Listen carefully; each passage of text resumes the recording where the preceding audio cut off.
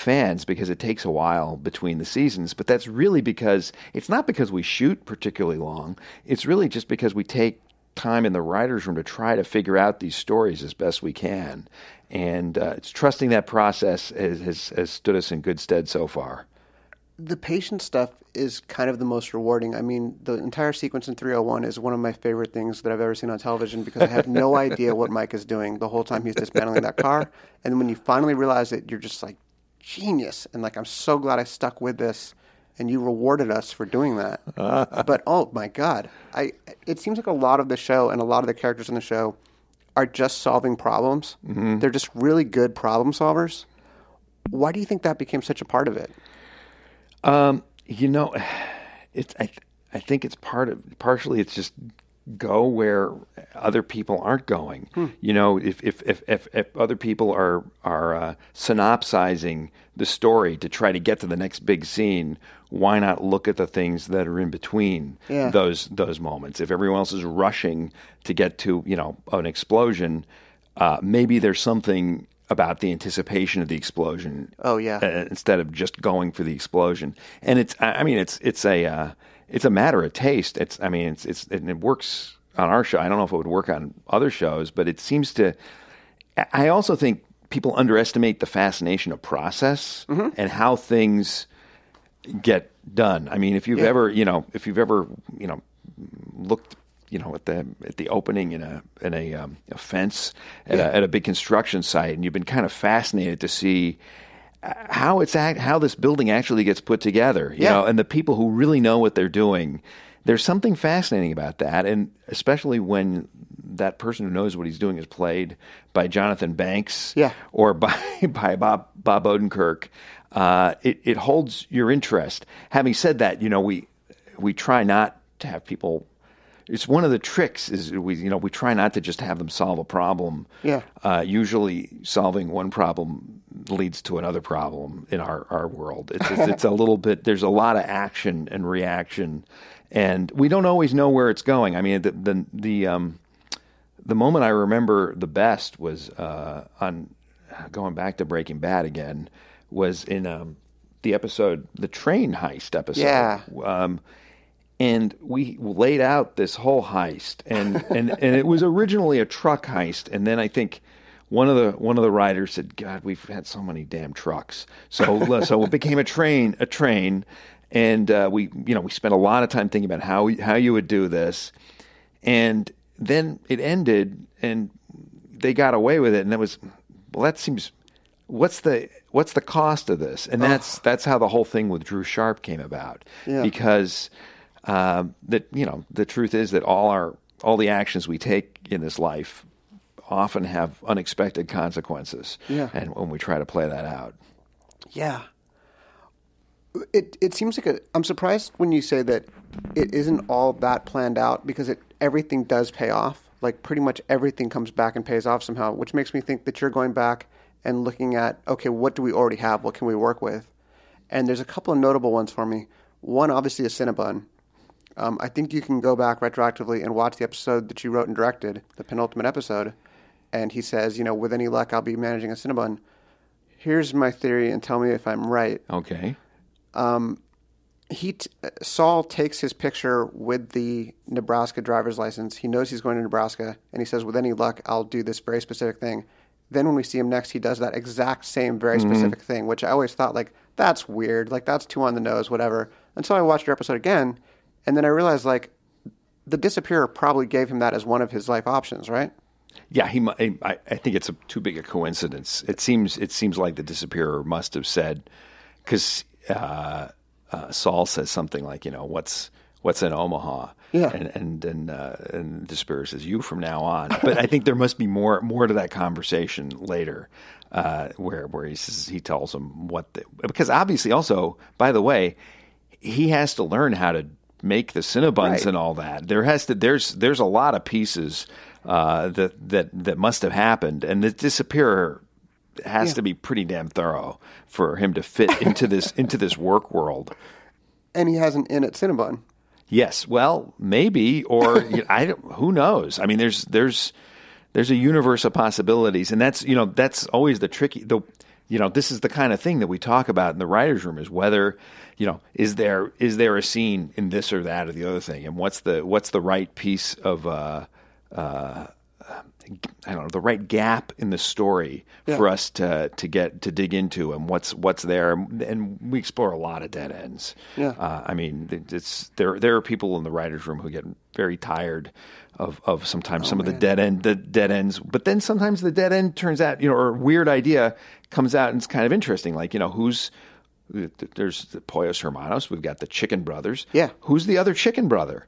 Which was kind of, it seemed we had the logo, and then later on somebody in the writers' room asked the question, and so that those are the things that we think about a lot. But the big things are always how did this person get to be the way they are now, and that's always the question. Is in some ways going backwards. A lot of the time in movies, people go back to childhood, and you'll see someone's a product, which I think there's a grain of truth to it too. There's a grain of folks are a product of their childhoods. Yeah. But I think at least what we try to do dramatically is to think about people as the product of the sum total of their decisions that they've made, rather than being victims of circumstances. Yeah. I don't know what this is. We're getting very heady here, man. Is this really what you want to talk about? This is honestly why I like the show. This is what we talk about this all the time. Yeah. This we talk about. What does this character deserve? Yeah. What should the person do? What should this person do? And then why aren't they doing the thing that they should do? It seems so obvious to us. I mean, this is exactly what we talk about. Yeah. Well, what we try to do on our podcast is, go back through history, usually through history, and find crazy cases or really interesting people who we think haven't gotten their due. Right. And say this person should get a movie. And it's kind of our excuse to just talk about somebody we think is interesting. But listening to something on the Better Call Saul Insider podcast recently, I thought maybe we're doing this all wrong, because you all do start so much with character and start so much with where is her head at right now? Where is his head at right now? Why would they do that? Yeah. How do you start writing? I mean, do you start with something that's going on in your head and trying to sort it out? Do you start with? Well, writing is very different if you're starting from scratch. Yeah. If you're starting from scratch, you start. I mean, you can start anywhere. It's like where do you if you have a plate full of food in front of you, which thing do you start eating first? It's when I'm writing by myself, the things that I do, what I do is I work on an aspect. I think about this. First of all, I think the big thing for writers, in my opinion, is to know whether you're generating material or whether you're editing. And that's a distinction. It was very hard for me to understand at the beginning. And if you don't know which one you're doing at any particular moment, then especially if you're trying to generate material, if you try to edit while you're generating, then you're just going to stop yourself cold. So the way I do it, I just write a lot about the movie or the story, and I write about, and if I'm coming up with it out of my own head, which I've done many times, I'll just write about the characters. I'll write about their circumstances, the places they go, the circumstance, what they would do in certain situations. I'll just have dialogues between the characters. I'll just write. And sometimes I'll just sit there and just write, and then I'll go over it. I'll print it out and go to a coffee shop, and I'll start circling stuff that I think is interesting. Yeah. And I'll start thinking, well, wait, if they said this to each other, that means there's this kind of a scene. Yeah. And that means I'm learning this about the character. Yeah. And I'm learning that about the character. And then I start editing and saying, well, wait, if I have these two scenes, it seems like there would have to be this in between for this to make sense to me. And then it's simple. I mean, it sounds kind of free form, which it is, but the reason why it's free form is that you can keep switching which part of your mind you're using depending on how stuck you are. Right. And so when people talk about writer's block, writer's block is usually a result of feeling like you're editing. You want something to be perfect, and you need to put something down and then edit it. And the truth is, the more anyway. So that's one way. And then the other, and it's not that different. But the great thing, the thing I love about working on television is that we get a group of people together in a room. We talk about the story, and once you have the biggest challenge, the biggest creative jump to me on the show is going from a discussion to what we call a board, a broken story, having a story and we spend a lot of time talking about each scene and trying to understand the point of each scene and where the characters' heads are at and even pitching out dialogue and what are the big turns of the scene. And we put a lot of that in synopsis form on 3x5 cards. There's a whole method to it. And then at that point, a writer goes off and writes. And when I do this, I find it very liberating because you know what you're going for. Yeah. You know the goal of each scene, and so it's a matter of putting it down on paper in the most evocative, exciting, but more important, neither one of those words, truthful way that I can. And the way I do it is I'll basically pick one. I'll either write the dialogue or the description first. Yeah. And then I'll just write. Usually with dialogue, I'll just write pages of dialogue, and then, like I said before, I'll start editing and say, "Oh, that's okay. That makes sense. That sucks. No, and that doesn't. That sucks, and that doesn't suck." And then I'll just keep going over it and over and over it again. But there are some. I know there are a lot of people who don't work that way. Yeah. We have Tom Schnauz picks a scene in the script that he thinks he can see immediately, and then he writes that one first, and then he just writes scenes. He writes the scenes, and then eventually he's down to just a couple of scenes that he finds most difficult. I tend to go linearly. I just start at the beginning and go to the end.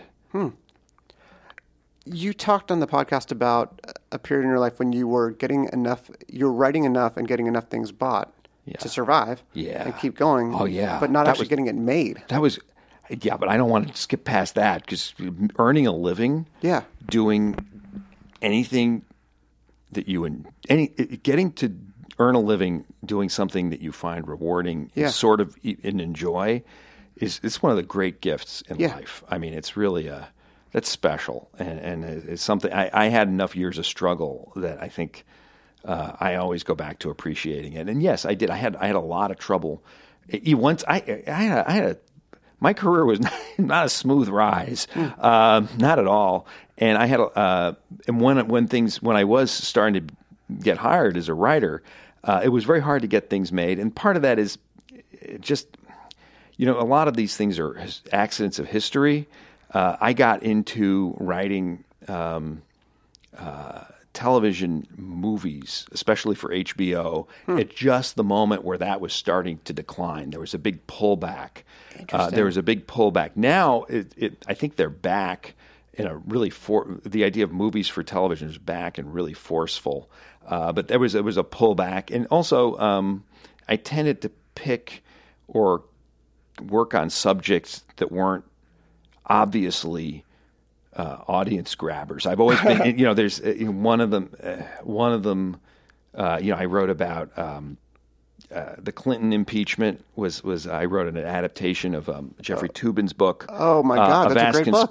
Vast Conspiracy, and that was a really challenging and fun piece to do for HBO, and for whatever reason, kept on almost getting made there.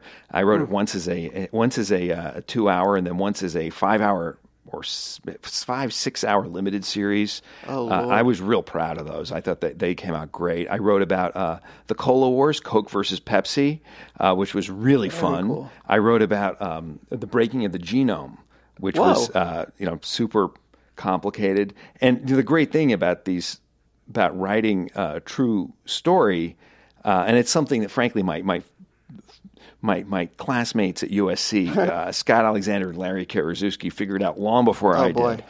They found out that if you're writing a true story, you can bring a really strong point of view to it. Right. And that's what I found is that in some ways you have more freedom to be crazy cinematically if you're telling a true story than if you're trying to get the audience to believe in the reality, and you're spending your cinematic energy on that. So, in other words, if you're doing a movie that's about a strange other world or a television show, you're spending your story capital on Right. making that feel real. If you're